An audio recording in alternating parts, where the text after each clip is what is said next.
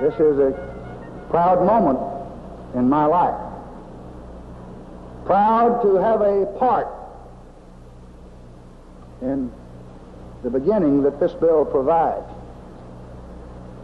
Because here, a great deal began for me some 38 years ago on this campus.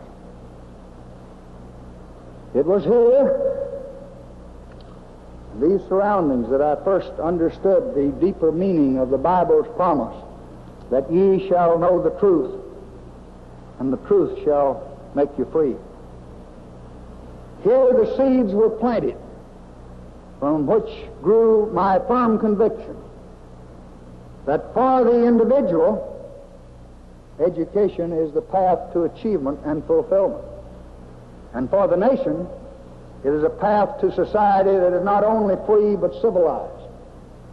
And for the world, it is the path to peace. For it is education that places reason over force.